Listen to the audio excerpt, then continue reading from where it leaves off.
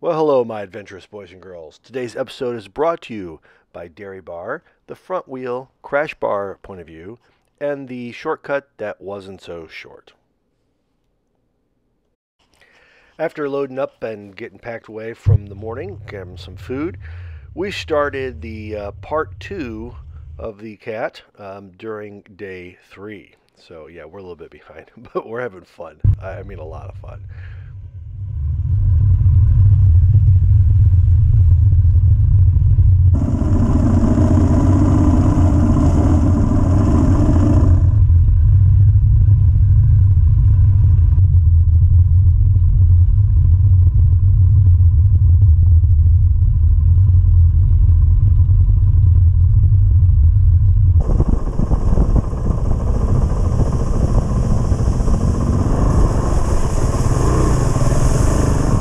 What's that? I love roadside attractions and I love old graveyards. Typically, every time I go for a ride, I will stop and take a look at old graveyards because it reminds me of why I'm out here, what it is that I'm trying to do. I'm trying to experience and explore life, and that our life is short and temporary. And not to be morbid with that, but it's actually a motivator for me to go out and experience and participate and to share love and joy with people and to be good spirited about it. But I'd never seen so many small graveyards as I'd seen while through Kentucky. I've seen a lot of hidden ones up in Iowa and other places in Missouri and Kansas. But sometimes we'd go by and there'd be four or five stones, and that was all. So it was really kind of a somber moment, and I really appreciate it.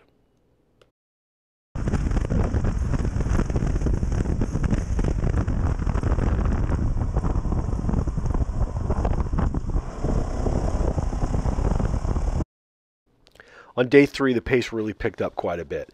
We started getting some significant mileage as we had a lot more pavement, a lot more twisties and curvies and fun free flowing roads.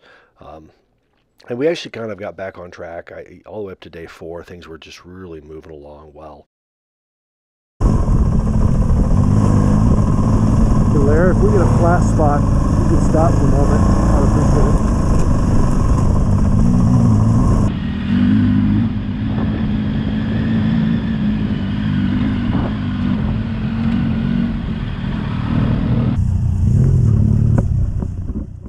Now, on these 500-pound bikes, one of the fastest ways to make a trip unenjoyable is to pick your bike up by yourself over and over. And why do I say that? Because, man, you get really, really tired fast, and then you have more falls. And then it gets more tired, and then you have more falls. So, I don't want when to riding with a drag it group, 'cause there's foot pegs always stuck in wait there. for somebody to come over and help pick up your bike.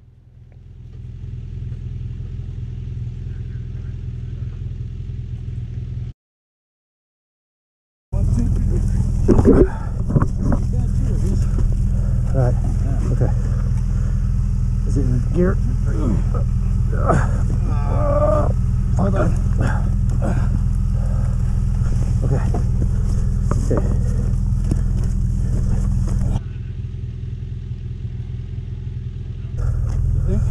Oh yeah.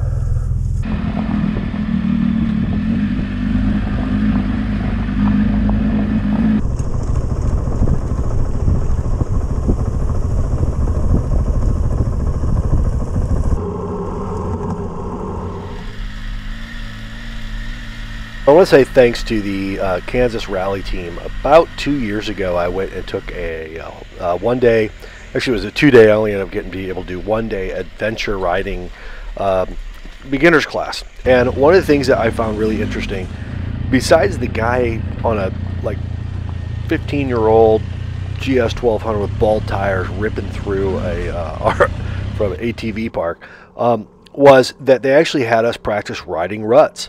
And almost every place I've ever been, when I ride with people, everyone's trying to stay out of the rut, stay on top.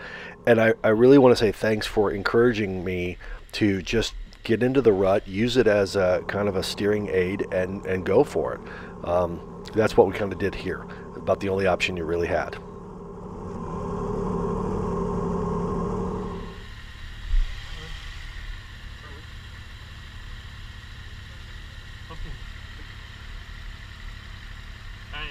Hey guys, after the big rut, do you get up on the ledge?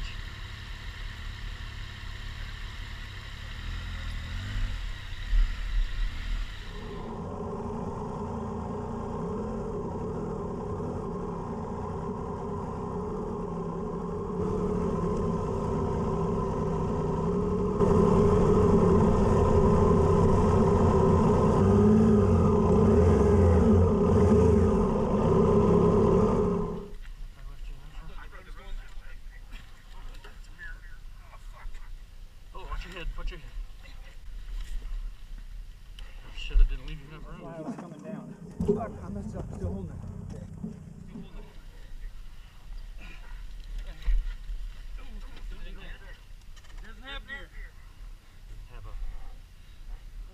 Okay, you're good. Come on, hold on a second. And let me get out of here.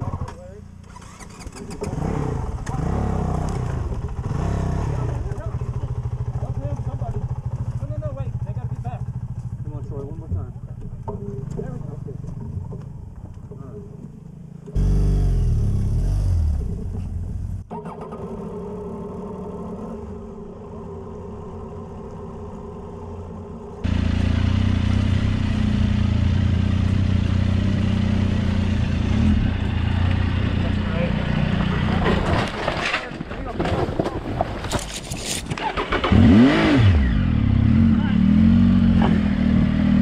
Fuck yeah!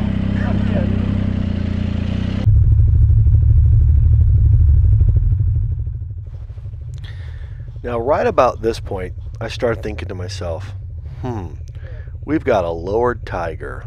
Where the heck is the airbox on that baby? I might want to go around. But Boyd, you know, being the adventurous guy, says, "Hey, let's try this. Let's try this ledge over here." And then I realized, no, that's gonna. There's a ditch down there, man. Be very careful. Yeah, that's not gonna work. Yeah. Oh, there goes Larry. Troy, is there any type of a road that would suggest that the one behind us goes around the lake? Yeah, I'm gonna check that out. Fell out.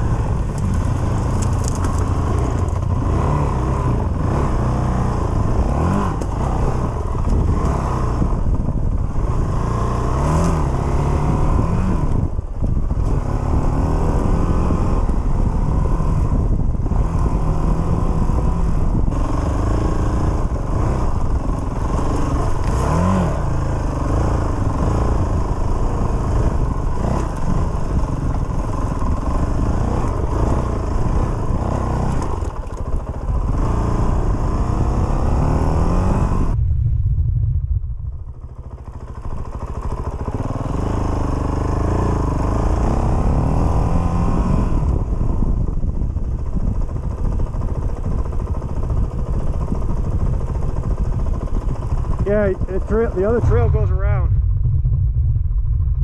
It's got one little deep section, but the other one goes around.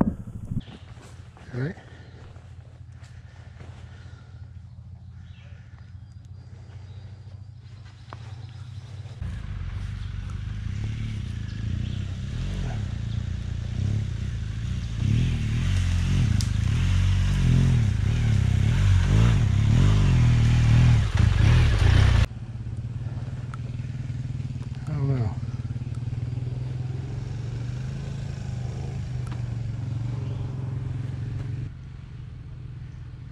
Gonna come right where you're standing.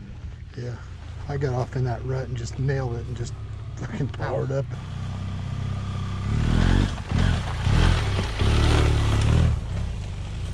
Perfect.